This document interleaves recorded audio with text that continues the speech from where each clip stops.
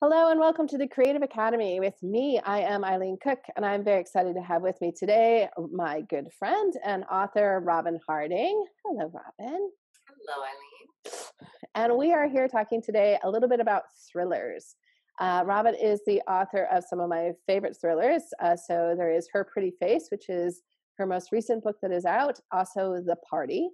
And Robyn is a number of other books and sort of other genres, which we'll talk about as well. But we're going to focus a little bit on thrillers.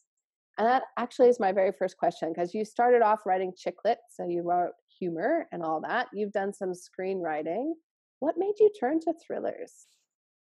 Well, I guess I was, reinventing myself after leaving behind the whole chick lit, I have to do air quotes for that, genre, and then writing like a comedy drama. And when I wanted to write something new, I just thought about what I like to read and what really kind of captures my imagination and attention. And it was always really dark stuff. And I wasn't sure if I could do it. I had this idea, which was for The Party, and I thought, I don't know if I will just go into a rabbit hole of depression if I try writing something so dark and with such heavy themes and so many terrible things happen to terrible people. But I wanted to try it. I wanted to challenge myself and try something new, and I'm really glad I did because it's my most successful book, I would say. So yeah. So I'm curious, I get this a lot when I'm sometimes talking to people about writing thrillers. They'll be like, but you seem like such a happy person. So I'm curious if you get this thing where people are like, you're so dark. I had no idea. I get it all the time. Like, you seem so nice. And then they look at you like side eye, like, you're, The truth comes out. Robyn Harding yeah. has dark thoughts. it's, I mean, I guess it's our job, right? To explore these things and go deeper into perhaps things that we might see in the media or hear about and these horrible things, and we're like, what really goes on behind these kind of scenarios, and we can use fiction to get deeper into these stories. And it doesn't mean that we're crazy murderers. It just means that we have an imagination that we allow to go to a dark place, I think. And I think, obviously, since they're so popular, we're not the only people who are kind of interested in that element of stuff. Yeah, like I did a panel with Liz Nugent, who is, I'm a huge fan of hers, and she is an Irish writer. I think she just won like Irish Book of the Year or something like 2 days ago. I saw on Facebook, and she had a very great insight into why women in particular write thrillers. Is that we know the feeling of being vulnerable better than anybody. Like we walk home at night and we are looking over our shoulders, and if we see somebody, we are on guard and we are, keys in the pocket, or we go into a parking garage at night and we have to look around and make sure we don't park anywhere too dark, and all the things that we as women, it's just part of our day-to-day, whereas men don't even have to think about that. So we're very in touch with this sense of fear that men, my husband will say, like, I never feel scared. Like, he could walk at 4 a.m. He could walk through the forest and he would probably feel completely fine, where I wouldn't even drive, to the area near the forest at 4 a.m. It's just a different. I'm worried about the Safeway parking lot, right? Yeah. So it's like I'm not going Exactly. That's really interesting. And people, if they should check out Liz Nugent, because her books are amazing. Unraveling is, or not Unraveling as well. Your book. That's my book. Hers is Oliver. Yeah, Unraveling Oliver. And then her newest book just came out on Tuesday, and it is already a chapters book of the month, and it's called Lying in Wait, and it's fantastic. Yeah. Very funny and also very dark, What do you think of the term domestic thriller? Would you use that for yours, or would you call your books psychological thrillers? Because I know some people get caught up and they're trying to figure out like how to define what they're writing. Because some people think thrillers have to be sort of, spies shooting up things, mystery, intrigue. But, the kind of thrillers that you write, how would you define it? Well, definitely the marketing department at Simon & Schuster defines them as domestic thrillers or domestic suspense. And I'm okay with that because I write a lot about families. I write about marriages and families, children, those kind of relationships, friendships. It's funny because it never really occurred to me to be sort of offended by it or feel pigeonholed by it until recently. Again, I was on a panel with a writer who was saying that it's code for women, for a female written thriller, and that she felt she was more rightly should be called a psychological thriller author instead of a domestic thriller author, because what she was writing didn't have family dynamics in it. And my latest book that's coming out next year doesn't have family dynamics in it really either. But you know, my editor said, well, this is what's really working for you. And I think that you know, I think it's definitely a label, but I think it also is what a lot of people want to read about. I know I like reading about those kind of, you know, so I would rather read about a suburban family going through something hellish than about a spy, probably. But that's just me. We'll let that go. And I think that's really interesting, because I do think it's that idea of, you know, that sometimes we use the term women's fiction, but you don't really hear like men's fiction.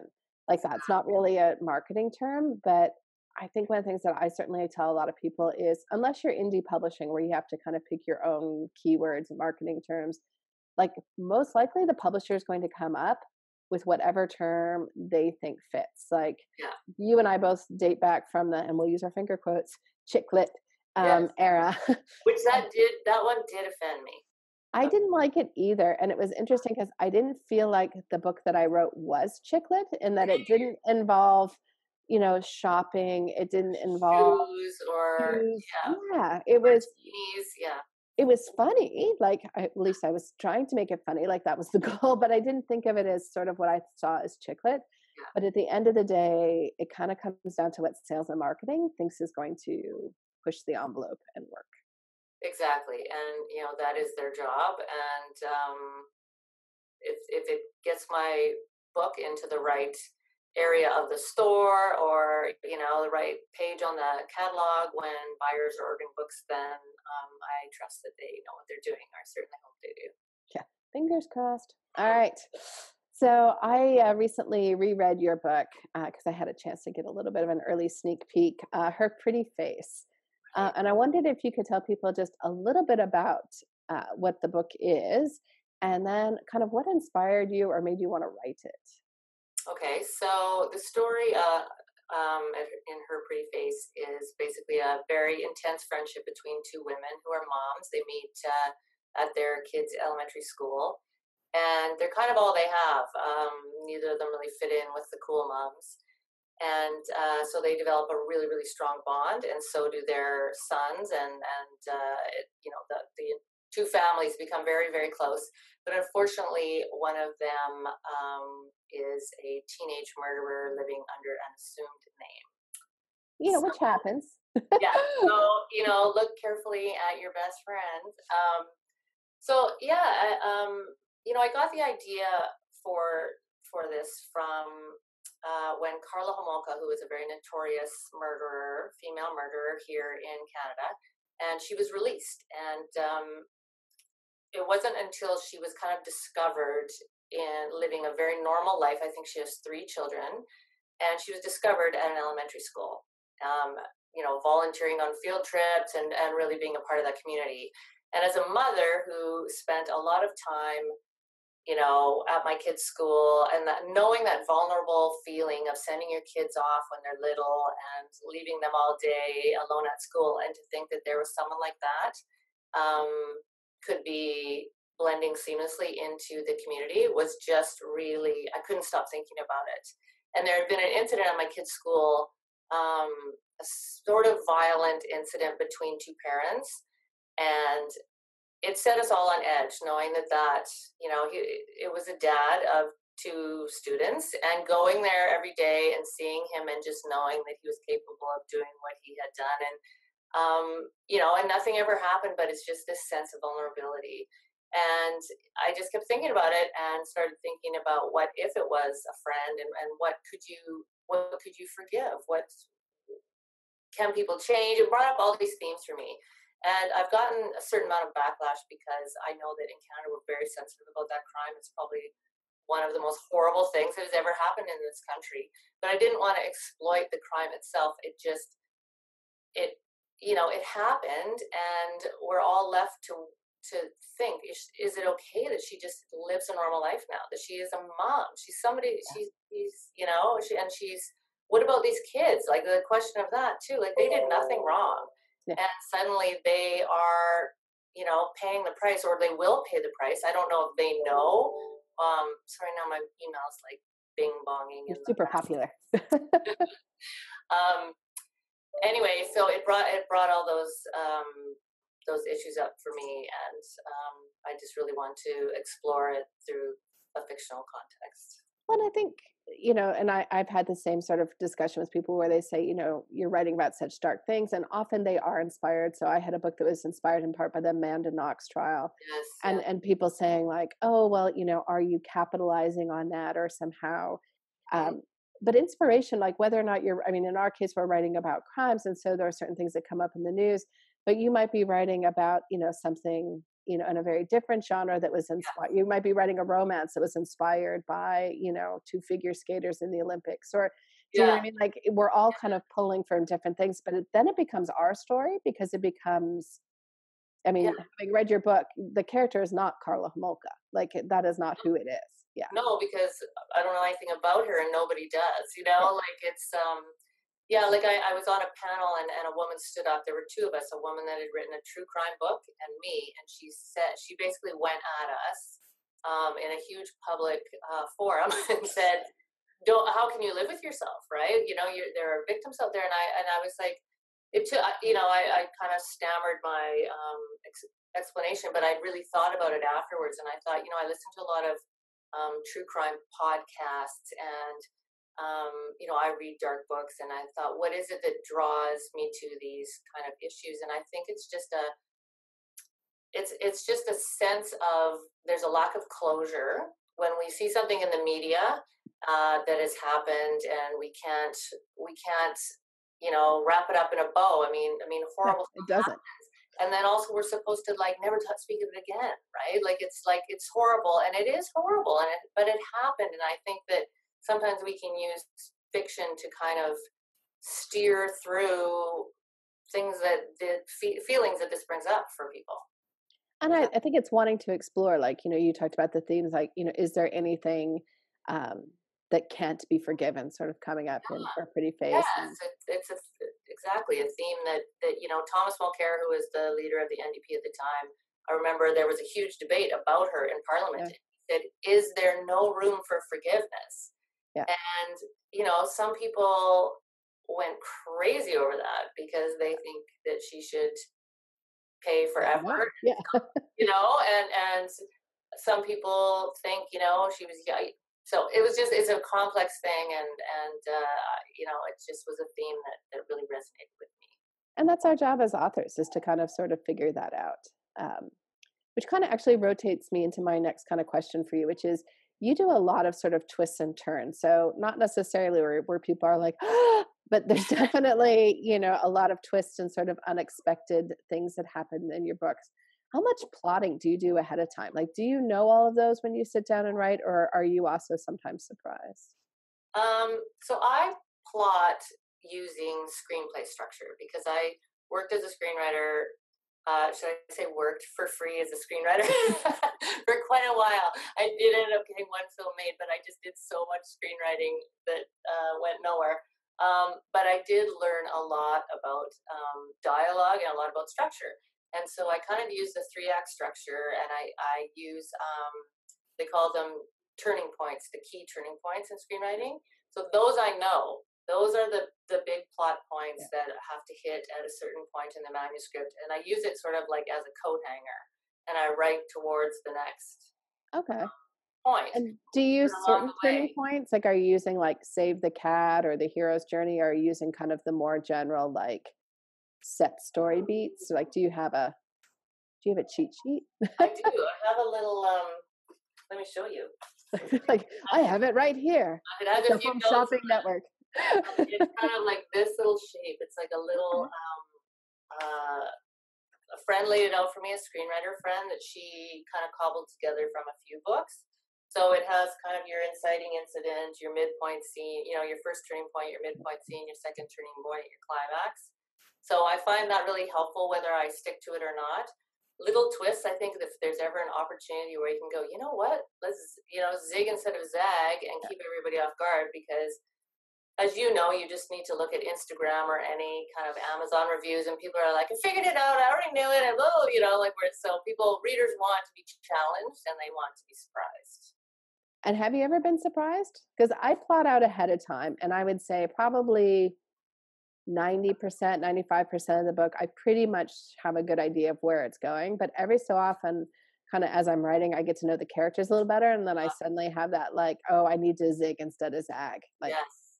Well, it's funny. This is my next book that will come out next summer in August, which is about a sugar daddy relationship that goes terribly wrong. because they always go so terribly right. Sometimes they're awesome, but this one isn't. I wrote that whole book with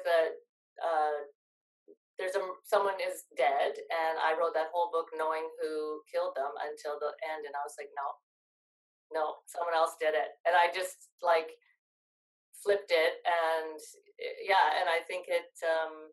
I hope it works. My editor thinks it works, so. I bet it works. That's my hunch.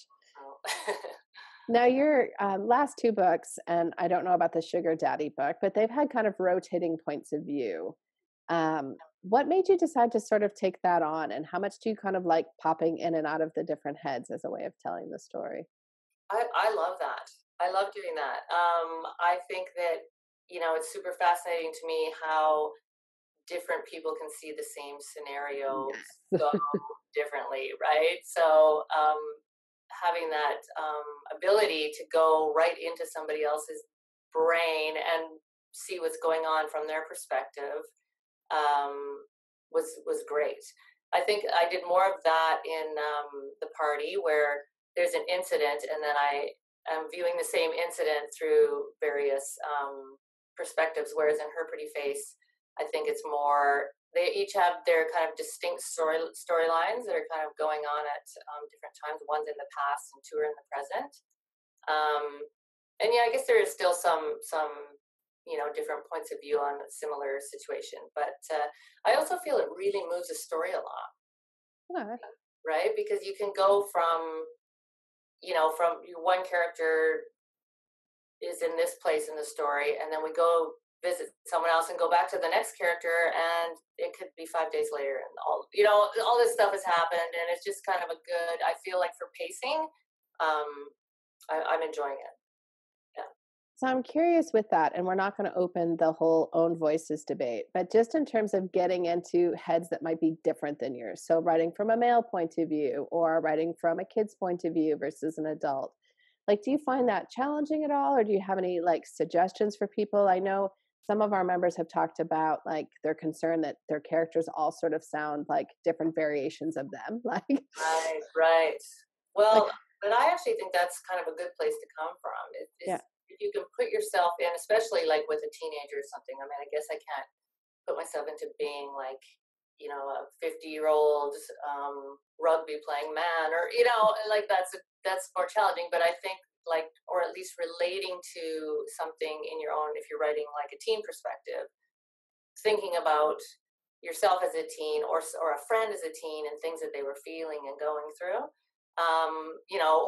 Or if you're writing a male perspective, sometimes I find that harder. Although again, Liz Nugent, this is like an ad for Liz Nugent, but on this panel, she writes more often from a male perspective, and she said, I actually find it easier because men are more upfront. They say what they think. Women, there's a lot more subtext with women. We're more right, yeah, cautious about what we say, and men just kind of say it. So she actually finds it easier to write a male voice.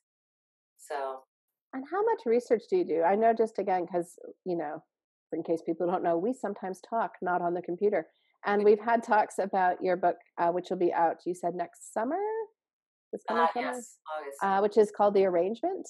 That's as of today. That's the new title that we went back and forth on many titles, and I think that's where we have ended up. So tentatively called The Arrangement. We'll say that. I know you did some research into sort of young women who, I don't know, I don't want to say use sugar daddies. I don't know what the terminology would be like. Like, what made you sort of get into that research, and like, was that fun or interesting or? It was so interesting and so eye-opening to me because I had this idea. I had read that Vancouver, where I live and you live, Eileen, um, that the universities in Vancouver and Victoria have the highest number of seeking arrangement profiles, which is a sugar daddy, sugar baby website. And I just was like, oh my God, like that's It crazy. is expensive here, so It maybe is I guess that's expensive here. Yes, it is. But it is, but that's a huge line to cross. So, I was Googling and reading um, articles and stuff on that. And I had dinner with my Canadian publisher, Simon and Schuster from Toronto. And the VP of marketing goes, she's a very cool woman. And she goes, so what research have you done? And I was like, oh, quite a bit of Googling and reading articles. I'm just kind of winging it. And she's like, no. She goes, you need to set up a profile on one of these sites. Obviously, not using my own. They would run screaming. No one would answer me. And you need to interview some of these women. She said a lot of them are very open about it. So I actually did that. I used like a stock photo and created a profile for my character. It's set in New York. So I basically, art student in New York looking for this amount of money. And I was flooded, for my character, was flooded with emails from men who, it was craziness. And I actually messaged with a couple of sugar babies and went out for juice with one, and she was extremely open about it and gave me so much insight into why they would do this and how you cross that line and what they get out of it and what type of person you perhaps need to be able to do that.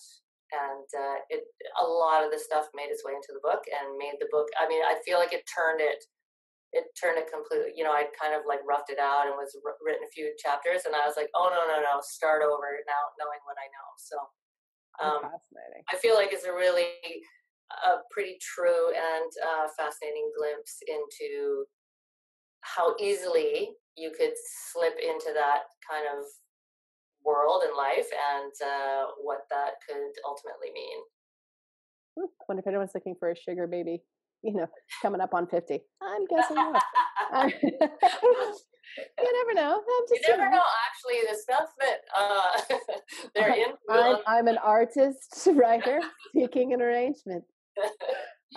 One thing I wanted to ask you about is you have a real knack for dialogue, and I'm curious if you think that comes from sort of your screenwriting background, or if that was just something that always came easier for you, and if you had any suggestions for people on writing dialogue, because yours just reads very authentic to the people.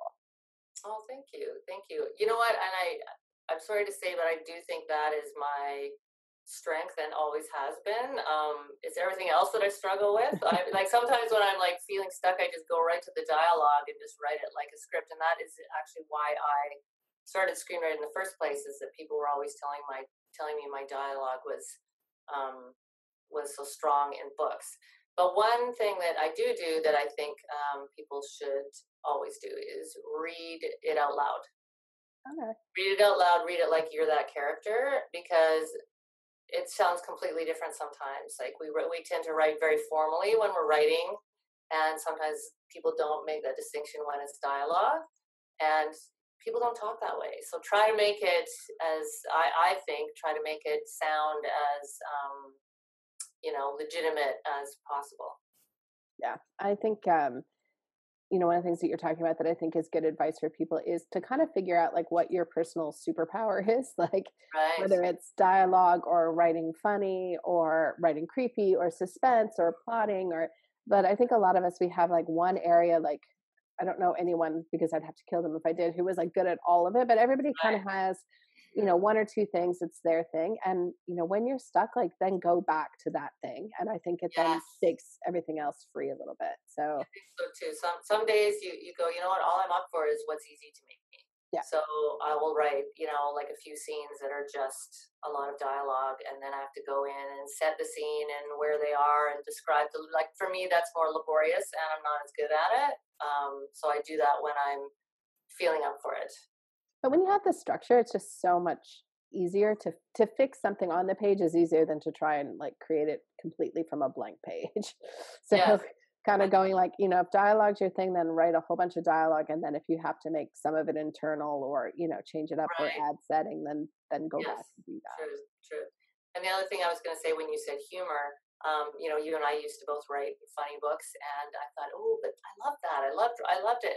But I think there's always room for some humor in even the darkest story. And when I'm reading something really dark and I still have like a chuckle or a snicker or whatever, I appreciate it so much. And I think it's also, it kind of makes that roller coaster ride of a thriller even more, because you're 1 minute you're laughing and then you're like, oh my God, so I actually think it's good if you've got that. I think there's always room I for think darker books need a little bit, like they Yeah. absolutely do have to have it in a way that other books may not. Like even if you're writing like a very serious dark thing on child abuse in Nova Scotia or whatever, like occasionally having something that someone can laugh at is often what keeps people reading. Like it kind of gives you something to hang on to.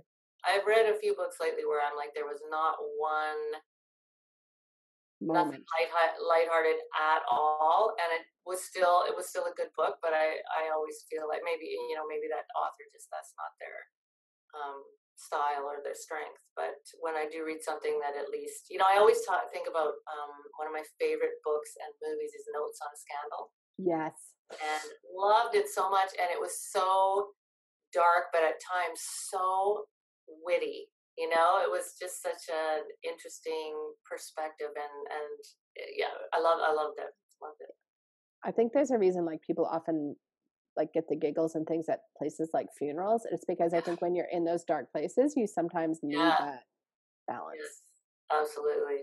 So before we go, do you have any other advice for people who are kind of intrigued by thrillers, things that they should think about or do, or any suggestible, helpful tips or advice? Geez, if you're worried, I guess that's what I would say from my perspective. If you're worried that it will be too dark of an experience or too depressing, don't be. I think that once you get into it and start, I really enjoy the twists and the turns, and I don't dwell on the murdery stuff. It's not like haunting me when I leave my computer behind. It's fiction. Yeah, you're just a dark soul, though, Robyn. Well, that's true. I'm a dark and creepy person. You know me. But I think that you can do it. You can do it and still be very normal and happy.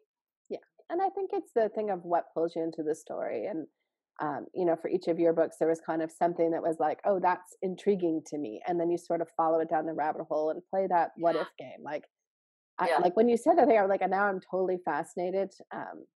And may have to write some kind of YA about sugar babies or something, like, because I had no idea that was so big in Vancouver. But it's, it's that thing where you follow that and it's like, okay, well, that's interesting to me. Or, Carla Homolka is out and volunteering at her kids' bake sale. Like, where does that take you when you start thinking about it? So being willing to follow your own interests is huge. That's exactly true. And people say, where do you get your ideas? And it's like, something I hear either through a friend or the media, and I'm like, what is it that where it just niggles in the back of your mind and you keep thinking about it? Like, I already have an idea for another book, and it's just something that I'm like, wow, that's something that has always fascinated me, and I can't really let it go. So I should write a book about it. There you go. Well, we will let you write a book about it. Okay. So I want to thank you for your time today, Robyn, and people should definitely be checking out your books.